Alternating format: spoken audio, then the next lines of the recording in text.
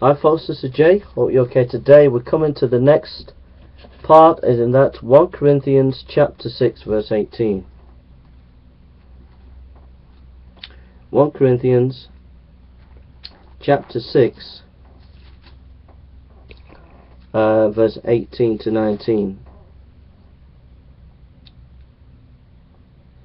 Flee fornication. Every sin that a man doeth is without the body, but he that committeth fornication sinneth against his own body. What, know ye not that your body is the temple of the Holy Ghost, which is in you, which you have of God, and you are not your own?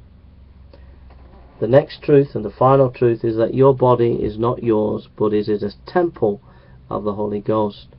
You can't do what you want with your body. God wants you to know that it is His body, and it is a temple to Him, where we are to worship Him with our bodies for His glory. Alright? Thank you for listening, and take care.